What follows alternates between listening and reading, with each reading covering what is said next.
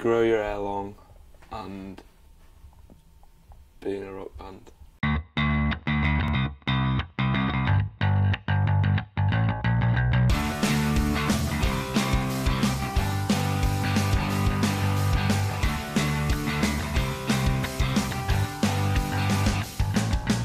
Hi, I'm Dylan Radcliffe.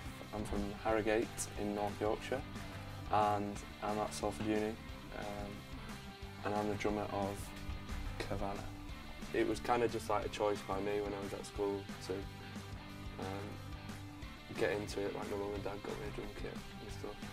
I said I always used to just like bang on pots and shit.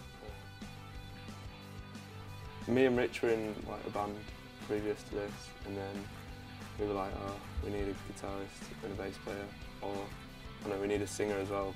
Rich didn't sing, so we was kind of confused, and then we were just like, Rich, you've got to sing. He was going to play bass at first, and then it was like, nah, we need a bass player. Spotted Joe, spotted Daryl, and yeah, the rest is history. Like we've just come off, like we've been doing like 2 months of like shows. Our first one was when we had Headline 9 Day, because it was the first like massive thing, like big thing we did. And then, like Joe said, Band on the Wall was good. Like it's a really well-known place. And then again, Deaf Institute was sold out last week, so I'd probably say them 3 are the biggest thing we've done so far. We're gonna try and release a few like singles and stuff, potentially get on the radio and stuff like that. So don't go do a 9 to 5 shit job. Follow your dreams.